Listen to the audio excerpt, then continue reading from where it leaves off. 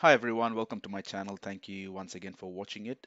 Today's video is an updated version of a video that I have earlier put in, which is to export Sentinel data to Azure Data Explorer for long-term retention. Um, this video basically touches on a few features that I have not spoken in the previous video. In this video, I would like to mainly discuss about a particular example. Let's say I've got a customer here who has requested about 5 TB worth of data every day. They would like to archive that data that's coming into their Log Analytics Workspace, and they have told me to please find out what's the best and most cost-effective solution to do the archive. Their requirement is 5 TB worth of data to be archived for 7 years. So by default, the four options that we have for archiving are these. The native Sentinel archives only for 2 years, and the most expensive option. So this definitely gets ruled out because they want 7 years. The next one is the new feature that they have released as of February 2022. It is a very easy process to implement. It is definitely cheaper than the first option to put it into native Sentinel, but it is much expensive than the option 2 and option 3. The option third is Data Explorer. It's cheaper than the previous version or the Sentinel archive. Bit cumbersome, I must admit, to implement. However, it is much more cost effective and provides a lot more functionalities, which is similar to the native Sentinel archive. The fourth one is a storage account. Basically, all your data goes into storage account, the cheapest option hands down. However, it has got the longest time to restore data. It doesn't have any smarts behind it, and Microsoft recommends to use this particular storage account for data that's not going to be retrieved unless and until some compliance issues strike up. So the solution that we have recommended, considering the scenario that the client wanted, was Data Explorer combined with storage account. So to give you a cost comparison, I'm just going to quickly show you. So basically here, if I go with the native Sentinel, it's only for 2 years, like how I said. In the second year itself, every month we will be paying roughly about $577,000. With Sentinel Archive, which is the newer version, it's cheaper than that. It's about close to about $100,000 cheaper. However, hands down, the cheapest is, and the one that we have recommended, is going down ADX route, which is the Azure Data Explorer combined with storage account. You pay roughly 1/4 of the cost. So this is our option. There are other factors that come into this, which is your Event Hub is the medium that does the transfer from Log Analytics Workspace into your Azure Data Explorer. The exporting itself, the exporting process is expensive. That's costing about $31,000. Your storage cost and your ADX cost, all this combined is about 131,000, which is roughly 1/4 the cost of the Sentinel archive. Don't worry, I will show you step by step as to how to do this. It makes it easier. The first time you do it, it's going to be hard. The second time is going to be fairly okay. The third time, no matter what, you can definitely do it even in your sleep. So let's get the ball moving. The first process, like how I said here, is you got to set up your Log Analytics data export, your Event Hub, and following that, you will then create your Azure Data Explorer, and then you will combine all of these together, which I will show you in a second. As mentioned, the first step is to create the Event Hub. For the Event Hub to facilitate or be a medium to transfer data from your Log Analytics Workspace into Azure Data Explorer. You will normally use Event Hub for any sources that's not directly attached to your Sentinel. So things like ADX, your Azure Lakes, data lakes, any other third-party SIEM resources, you normally use Event Hub.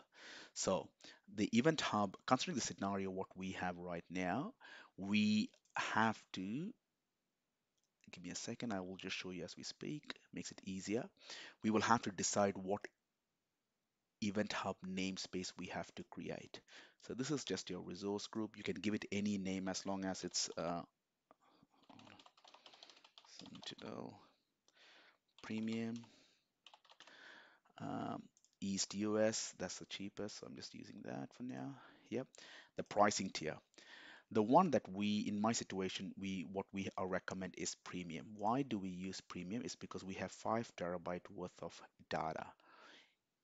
If you use premium, you get something called processing units. One processing unit, I will put all this link in the attachment. One processing unit will roughly give me 5 to 10 megabits per second. So roughly 1 TB is roughly 1 TB you will have for one processing unit.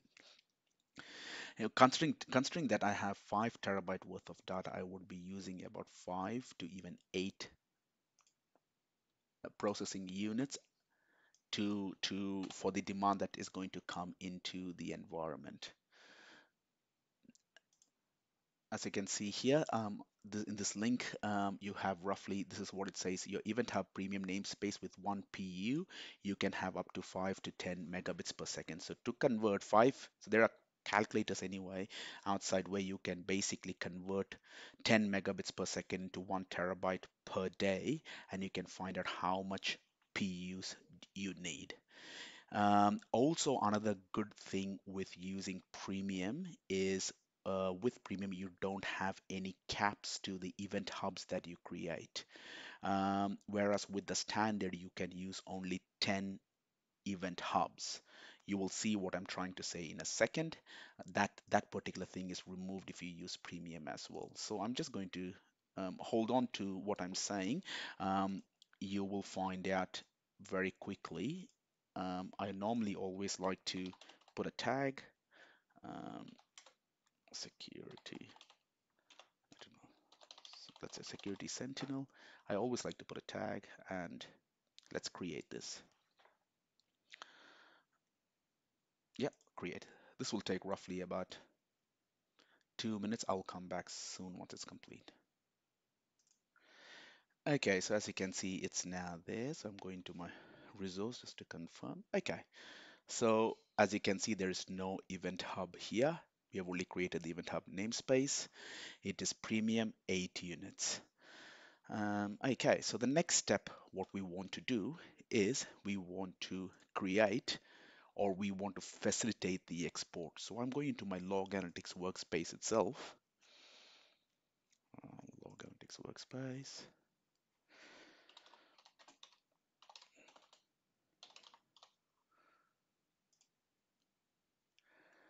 I'm going to select the one here, and in here, I'm just going into data export.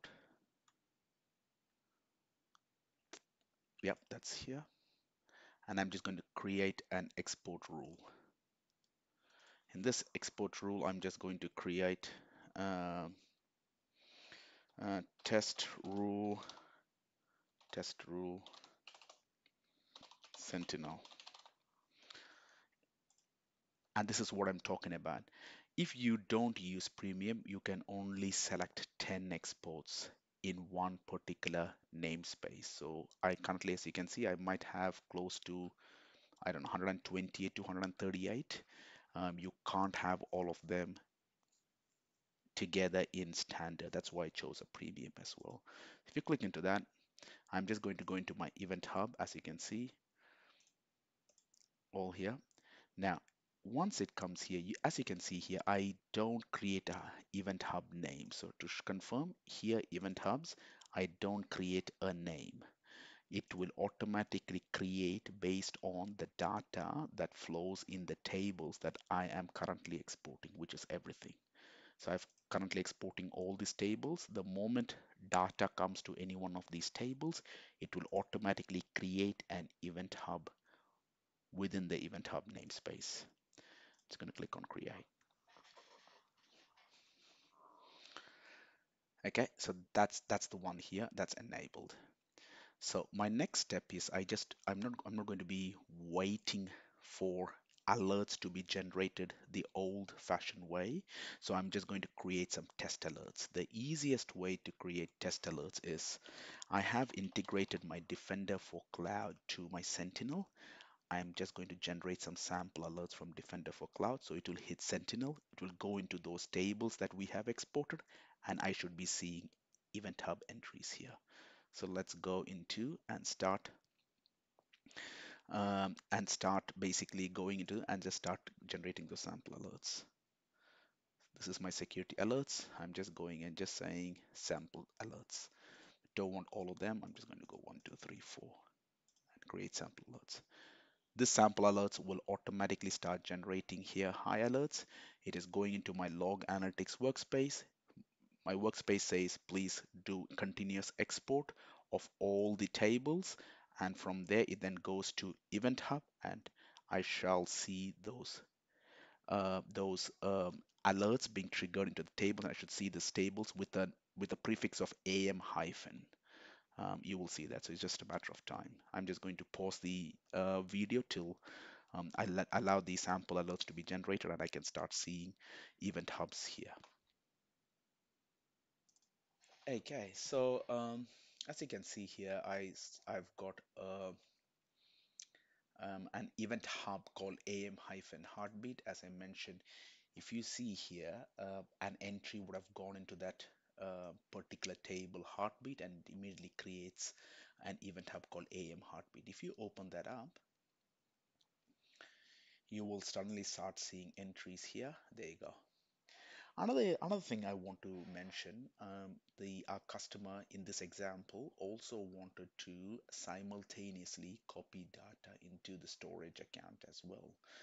And so the cheapest way of doing that, as I show here, I've got it here, is, as I mentioned, doing a data export is not a cheap process. We want to have only one data exporting to Azure Data Explorer, and at the same time, we want to use that same data export to export into the blob as well. So you don't have to pay this 2 times. The way to do that is to use something called a capture method. Before we do the capture method, you would want to create a storage account. So I went to my storage accounts. I've opened a storage account here, and I'm just going to create a container here called heartbeat. Okay, heartbeat's taken now. It's because I have it in capital letters. Yep, heartbeat. I want to create that. Yep, once that's created, I then go back into my event hub namespace, go into that particular event hub, which is am-heartbeat, and then there is an option here to do capture. This capture, you need to go in the AVRO format and you can say, okay, how much window or how much data, or do you want the capture to be done every 15 minutes? Yes, and the maximum data. So 500 MB, I'm happy to be done every 15 minutes. It's then going to ask, please select the container. The container, what we have selected is here, and it's that heartbeat here. So I'm using the one data export to both Azure Data Explorer and also to the storage account, and I'm going to go save. Okay, perfect. So just to recap, we have done Event Hub namespace, created the Event Hub namespace itself. We have that's the namespace here. This is Event Hub namespace itself. We then went and created the Event Hub. There you go. You can see the next one has come in. So because it's automatically creating, it will automatically keep populating the moment you have data coming. So just to recap, we have got the Event Hub namespace. The Event Hub has been automatically created. We then went into the Explorer itself, and in Explorer you have set up data export to the Event Hub. You then went and generated sample alerts to start populating and seeing data in the Event Hub. And within the Event Hub itself, you created something called a capture to simultaneously export data to two places, one to the storage account and one to Azure Data Explorer. Okay, the next step, what we have, one of the next steps is to create a Azure Data Explorer itself. So I would have one automatically created from memory, but I'm just going to quickly look. Um, Azure Data Explorer. Okay, so as you can see, I've now spun up an Azure Data Explorer here and a cluster, and then I've already, by the way, I've already done this in my previous video. So when you see my previous video, it should be there on step by step on what to do. Fairly easy, and but however, if you want to see it, it's always there in the previous video. So I've got a Data Explorer cluster that I've created. The next step here is to create database. The database here, you just need to create add database and you give it the retention period, basically how long the data will stay in this particular cluster, and cache. The moment you retrieve data, how long will it stay in its cache? Ideally, you would want to make the cache small because that's the most expensive bit. Cool, so I've created that, I've done this. Next I want to show you is actually a very good LinkedIn post on how to export data. This is the scenario that I have discussed. It's a very good post, but they don't have a video, which is why I put the video in. In this, it's basically saying you need to create a Data Explorer cluster. You've created an event hub. We have already done all that. And it's giving you step by step on that. Creating a namespace, yada, yada. We have done that. The next bit here is this particular method where you create a table and table mapping. You basically create that based on a script that Xavier has already created. I will show you that in a second. If I open that up. So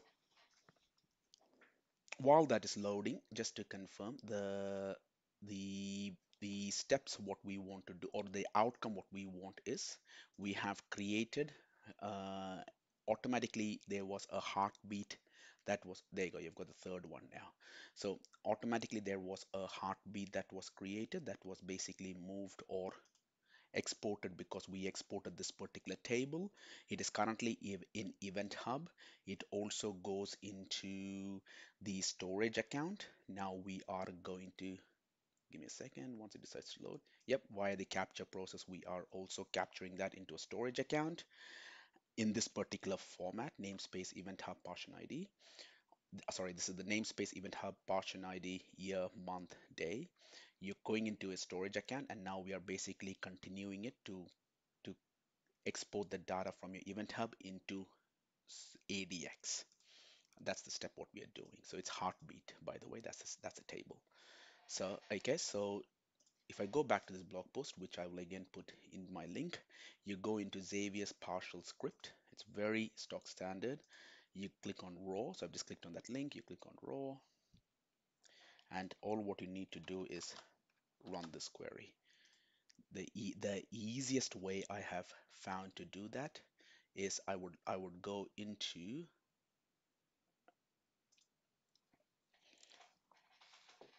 the GUI within the portal itself. So once it decides to load,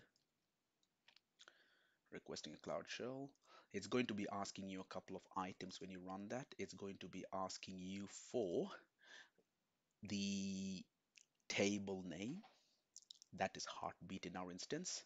It will also ask you for the workspace ID. These are the only two things you need to do. Okay, so it's ready here. So the script is here. Let's copy that again. Let's go back and let's paste it here. Yep, and it's asking you for the table name. You now go back here. I know the table name is here. You all please make sure you have the caps all intact. You can't go with a small h and a small b, or a capital B. You need to be exactly how it's in the table itself. So you go back here. It's going to ask you what is the table. I'm going to go heartbeat. What's your workspace ID? That's your Log Analytics Workspace ID. I'm going to close that, go open that up, and that's your workspace ID. Click on that. So the moment you do that, paste, bang, enter. It's as simple as that. It's going to provide you certain values you would need to create. Do an enter again, and that's it. You need to create that again in your Data Explorer query. So I'm just going to, I like to just copy that out, go into my notepad, just this notepad here, or just delete this off. You don't need that anymore. Control V. Okay, expand that. So some of the things you don't need it, just delete that. Items, all your PS and things like that, delete that, delete that, all these unwanted things. I'm cleaning up this.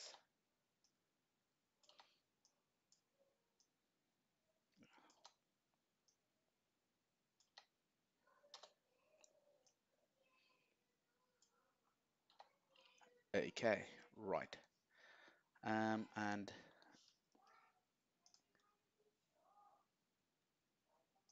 okay, so there are 6 entries like you see here. So all, just to confirm, all what I've done is I've gone here, went copy pasted everything, all these unwanted things like here, all these things I've just removed, and I've only kept the ones in green.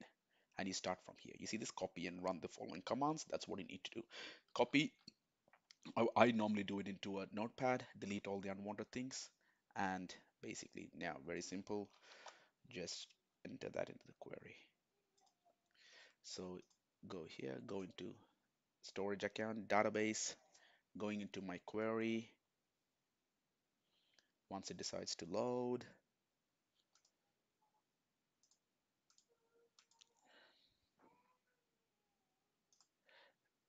okay, so it's loading, it's taking time to load.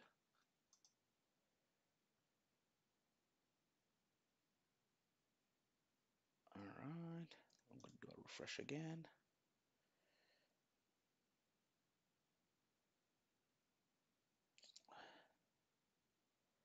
Okay, it's still loading as you can see. Yep, third time lucky.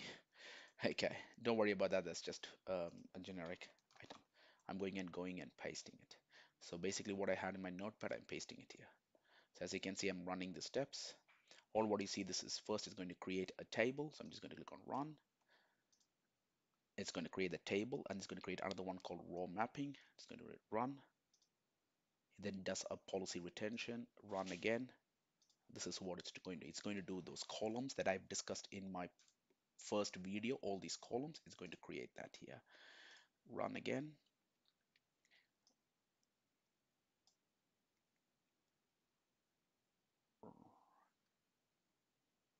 Okay, so once we've done that, just going to go and create this, run, and finally, I'm going to do the alter table. Okay, so cool.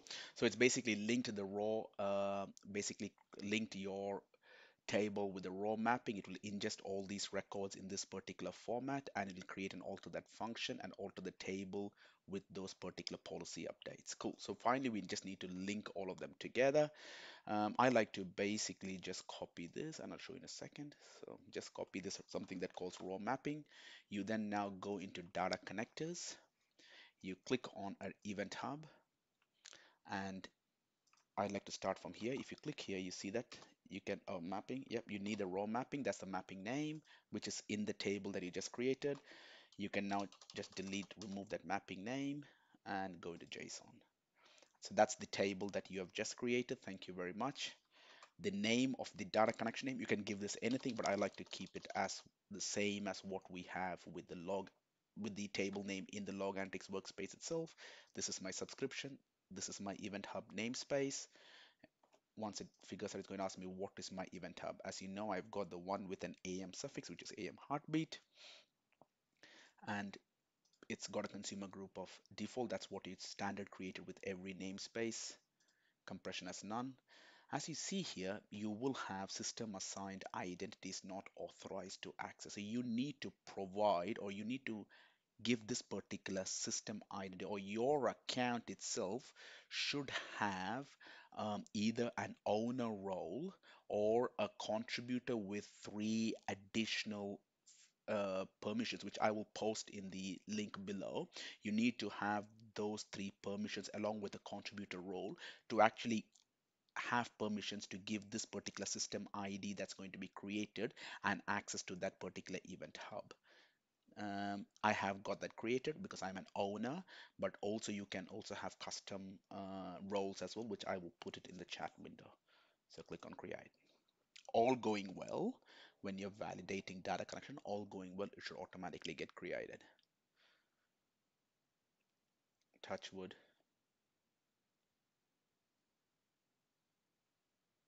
Okay, right. So it's creating that connection like how we said. Okay, so it looks like it's all good. If I refresh this again, I should ideally see, and if you look into here, see, look into here, there you go. I've got this particular heartbeat. If I go into the health section, the way you come to know there is that it's definitely okay because you can see the data connection name. If there's any issues with either the system assigned identity or the connections, you will see that this will be empty. So again, this is going to take about 20-25 minutes to start populating data. I'm just going to wait for this to populate data, and then I will then show you a couple of ways how you can access this data. Um, the most common way is to do it from the Log Analytics Workspace itself, but I need to first populate some data before doing that.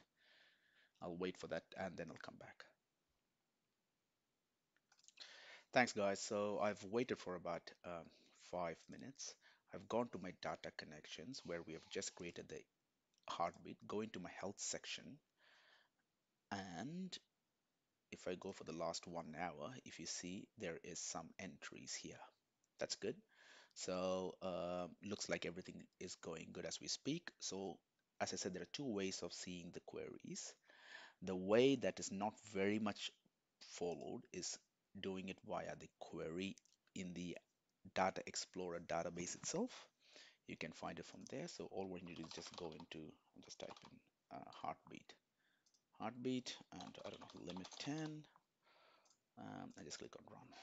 So this is running the query from the database explorer itself, but ideally ideally in a normal scenario, your SOC analyst would be doing everything solely working in the workspace itself. So you in this workspace, you go into your log analytics workspace there, go into logs. Okay, so go into your log analytics workspace, go into logs, and in logs you then type ADX, and it's very simple. There you go. It'll even give you this one. So you need to do something between this. You go into your um, database itself. Where is the database? Yep, the database itself. Now, database, and you select this name here. So within the query, you go into the query, you select that here. Put it into here. Dot heartbeat, because that's the one that I want. Heartbeat. Just making sure my caps are the same as well. So theoretically, it should basically query from there and pull it out. There you go, voila. This is how it is. Now, for every table that you create, please note, for every table, it's not hard. Where is that? For every table that you create, or every data connection that you create here, your first bit of that one, which is to search for the database, is the same. So whether you go into heartbeat or whether you go into security alert, everything, this particular section is always the same.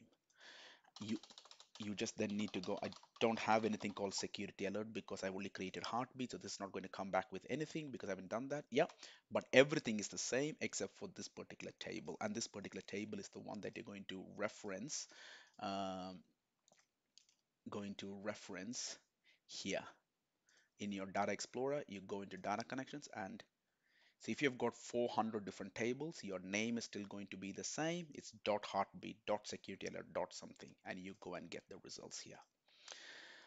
Yes, I hope you guys found this useful. I will put all the links for everything that I've researched in the bottom, and feel free to post any questions as well, and I will get that answered um, in the comments window. Now, two things which I wanted to tell you is the roles that you require. Now, to read the data in your Log Analytics workspace from the Azure Data Explorer, you will need to have the database viewer. Your user needs to be in permissions. You go here, you need to add your particular user. Like for example, I've got this user here. She is added as a database viewer. The moment you add this database viewer is the time you'll be able to contribute. On top of that, if you want to read the data in your storage account, I think I've created a storage account here. Let me go into my storage account. To read the data for the storage account that we just created, you need to be giving them a permission called storage blob data reader. So over here, you go into here, and then you need to give them add your role assignment of storage blob data reader, this one. So you need to give that user these two roles. And finally, like how I mentioned, there was a particular role that you needed to create that system identity in your ADX, the one that I've just mentioned um, here, which is under here, the system managed identity, this one here. The role for that is, of course, owner. But if your enterprise is going to say, no, no, no, we can't give you owner rights, then you can create the custom roles. To create the custom roles for that particular job is go into your subscription itself, go into Azure as your access control, go add custom role, go and just say, I don't know, access to create identity. Just an example there. Start from scratch is fine. Go and you click on add permissions. In add permissions, you go into Microsoft authorization, Microsoft.authorization. Yep, and in Microsoft.authorization, the role that you need are get role assignment in role assignments. So if I go down, P, yep, I saw an R somewhere. Yep, get role assignments and authorization role assignment schedule request. That's not the one. There you go, these ones here. So just make sure you have these three particular roles that you require. Just click on add and assign that user to this particular customer. He should be able to create the system identities. Okay, thank you so much. Okay, so if you want, there's one more, is how to read from the storage account itself. I already have got that in this particular video, or even in another one of my videos in my blog. I can put that as a link as well to how to read your data or the data that's in your storage account that we have done through the capture method. How to read that? That's there in that as well. Okay, thank you guys. Thank you very much. I hope you found this useful. Anything else, please leave it in your comments. Have a great day.